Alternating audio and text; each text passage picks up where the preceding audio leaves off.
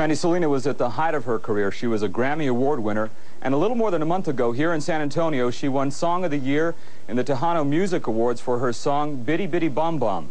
In February, Selena swept just about every Tejano Music Award category, including Female Entertainer of the Year, Female Vocalist of the Year, Album of the Year, Tejano Crossover, and Record of the Year.